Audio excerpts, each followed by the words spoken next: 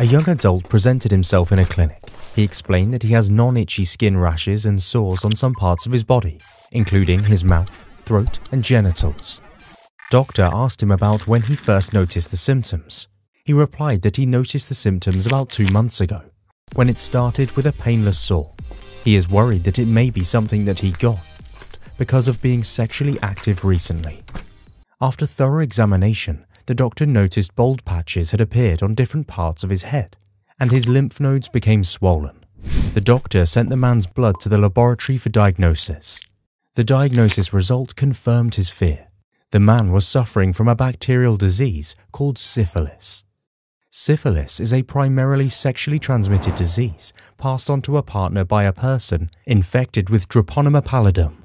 Treponema pallidum is a spirochete, which is a corkscrew-shaped bacterium. It can transmit asexually too, from mother to infant and through blood transfusion. It can also transmit asexually in communities living under poor hygienic conditions. Syphilis can be diagnosed through blood or serum of the patient by enzyme-linked immunosorbent assay, ELISA, and Venereal Disease Research Laboratory, VDRL test, along with some other tests. ELISA checks for antibodies of the bacteria in the blood, while VDRL detects antibodies in the blood of the patient by using a cholesterol antigen. This method is also known as VDRL antigen in an alcoholic solution. The signs and symptoms of syphilis occur in 3 stages. These stages are as follows. Stage 1. About 3 weeks after infection, a painless sore appears at the site where the bacteria have entered the body. In men, it usually occurs on the penis, and for women, it happens within the vagina or on the cervix. The sore may disappear in a few weeks even without treatment. Stage 2. About 2 to 6 months after infection, signs appear on different parts of the body such as non-itchy skin rashes and sores that are located on the mouth, throat and genitals. The sores are called chancres. Bald patches may also appear on the head. The lymph glands may become inflamed. These signs again disappear after some time, but the bacteria remain dormant in the body if not treated until the 3rd stage of the disease. Stage 3. In the 3rd stage, the internal organs become affected. This is the most advanced and final stage of the disease. Patients may suffer from heart failure and blindness. The brain and spinal cord may be damaged, resulting in paralysis, insanity, and even death. Syphilis could be cured at all stages if prompt treatment is sought. Now, can you guess which stage the man was on when he presented himself in the clinic? The doctor immediately contacted the man and prescribed him antibiotics, in this case, penicillin. He also asked him to refrain from intercourse and trace contacts with whom he had intercourse so that they can be treated promptly. This will reduce chances of an epidemic. He also advised the man to limit sexual partners to just one and wear a condom during intercourse. In April 2019, at a small village named Ratadero, Mr. Jalbani brought Ali, his 6-year-old son, to a hospital to check for the possibility of HIV infection. The father did this after he saw his local pediatrician rummage through the trash for syringes. The pediatrician then used the second-hand syringe to treat the boy, despite his father's protest. After a month, the father took his boy to another clinic because he heard that some of the 900 children who were affected by the HIV outbreak had sought medical care from the same pediatrician. HIV stands for Human Immunodeficiency Virus and is primarily a sexually transmitted disease. Even though the 6-year-old showed no signs or symptoms of acquiring HIV, the doctor on duty sent the child's blood for testing in the laboratory.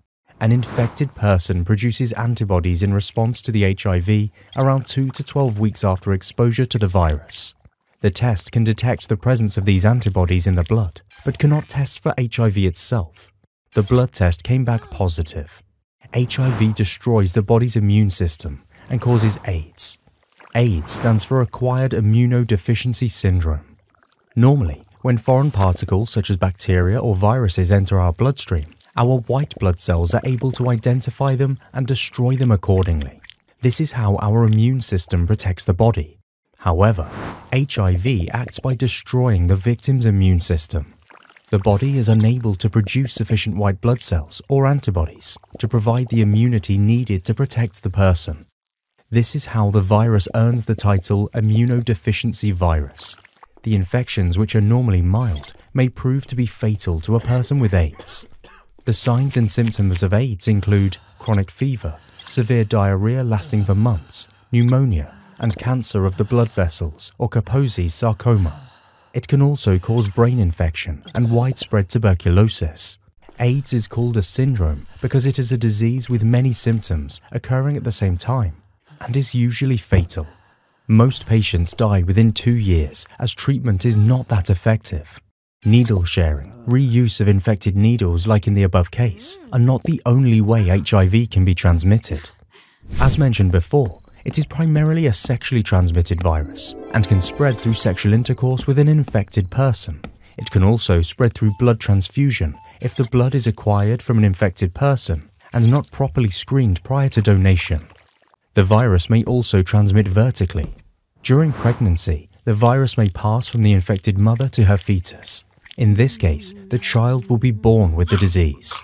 There are drugs available that restrict the attachment of HIV with the host cell or stop it from replicating in the host cell. Such drugs are collectively termed as ARTs, or antiretroviral drug therapy.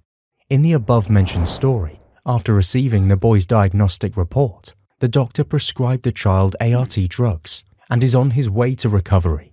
He also advised him and the father that in the case the boy develops AIDS, people can shake hands with him, share toilet seats, and bathe in the same pond as him. AIDS also does not spread through coughs or mosquitoes. Care should be given so that syringes are not reused. The other children in the village should also be tested for the virus.